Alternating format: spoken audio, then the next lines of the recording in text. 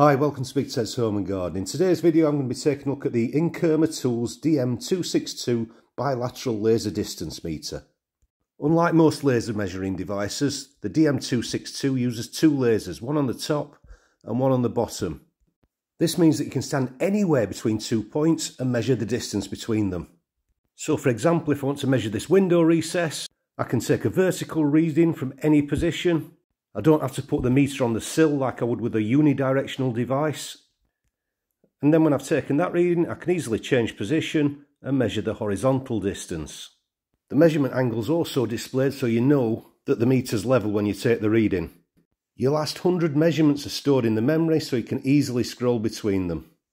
Measurement accuracy is specified to be plus or minus 2 millimeters up to 10 meters, plus or minus another millimeter for every extra 10 meters. So let's have a look at some of the key features.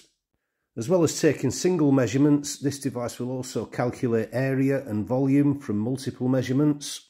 It can make Pythagorean calculations, as we'll look at later. It can make real-time measurements, which allow you to continuously monitor the distance between 2 points. It stores your results. You can change the screen orientation, and you can change the font size. So what do you get in the box? Sat on the top, wrapped in a plastic wrapper, is the meter. It's about 5 inches or 120 millimeters long, 2 inches wide and 1 inch thick, or 47 by 27 millimeters if you want it in metric. Underneath the meter is the instruction manual. This is quite comprehensive and it's printed in 6 languages. We've got English, German, Spanish, French, Italian, and I presume that's Chinese at the bottom. All the information you'd expect in there, including details of the 3-year warranty, which shows that Inkerma must be pretty satisfied that this is built to last.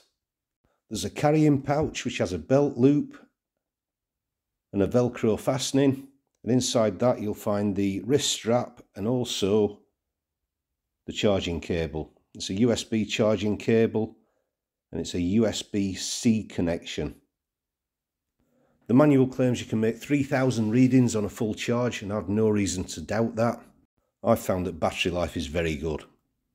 So straight out the box it all looks good, but what's it like to use? It fits in the hand nicely. That's the charging port you can see on the right hand side. The grooves help with grip. The corners are chamfered so they're less likely to get damaged if you drop it.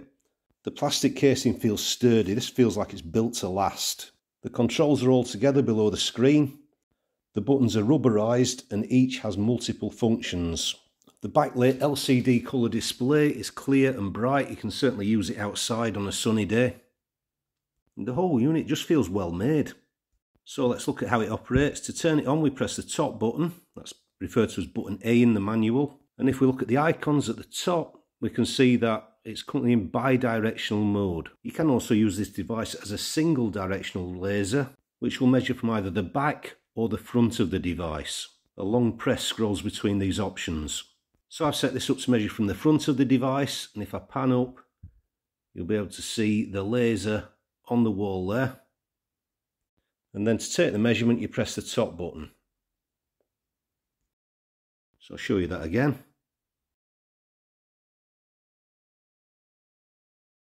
That's exactly the same as the previous reading, and one more time, and we get the same reading again. In this mode, the measurement angle's live and is displayed at the top of the screen. And next to it on the right hand side, you've got the battery charge indicator.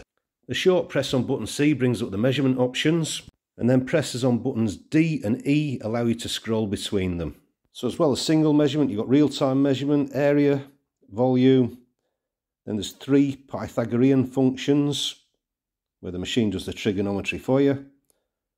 You've got the memory, and then finally that last button, for some reason all that seems to do is bring up a pretty picture of the meter. That's not a great deal of use, but if I scroll back and go to the memory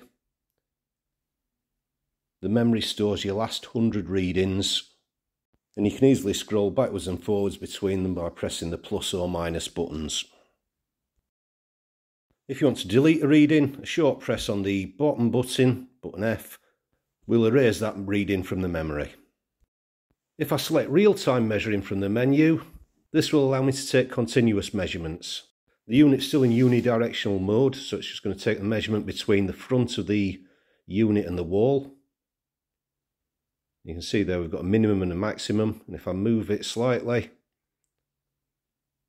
you'll see that the reading changes. This is obviously useful if you want to find an exact position from a point without taking multiple readings. In bilateral mode, it's useful for finding the centre of a room, for example. The area function's great if you want to work out how much flooring you might need for a room, for example. So I'm going to switch into the area mode. I'm taking bilateral readings now, by the way, so I don't need to go right up to one wall. So I'll take a reading in one direction and then turn the meter 90 degrees and take the reading between the other two walls. And the DM-262 will then calculate the area of the room. The 262, by the way, refers to the maximum operating distance. That's 262 feet or about 80 metres. You can change screen orientation with a single press. And there's also an option to change font size. If you want to know the volume of an area, you can switch to volume mode. And again, using the bidirectional lasers, you can stand anywhere in the room, take a reading of length, followed by width, and then height. I'm trying to get this as close to 90 degrees as I can. The Inkerma meter then calculates the volume by multiplying the three readings together. The Pythagorean modes use the trigonometry that you remember from school. By measuring the hypotenuse and the angle, the Inkerma device can then calculate the length of the opposite and adjacent sides of the triangle. Now this is particularly useful if you want to measure the height of a wall or the height of a window from the ground. Simply point the laser at the bottom of the window. Make sure that you're not in the way of the laser coming out the bottom of the device, and the Inkerma DM-262 will do all the calculations for you. I also tested the DM-262 outside. I need a new hose pipe, but trying to measure the length of the garden brought up an error message, basically because the bushes at the other end of the garden weren't reflective enough. But when I switched direction and went from the bottom of the garden towards the house, I did get a reading of 22.8 metres. So a 30-metre hose should be fine. And don't forget, if you run out of things to measure, you can always use this to torment the cat. Inkerma did supply this meter for test, and I'd like to thank Estelle for that. This review is, however, totally independent. Inkerma have also supplied me with a discount code, which you'll find in the description below. You can use this on top of the Amazon discount, which is currently on offer. So if you're interested, check out the product links below. I hope you found this video useful. If you have, leave a thumbs up. Any questions, leave a comment below. And don't forget to subscribe to Big Ted's Home and Garden. I'll see you soon.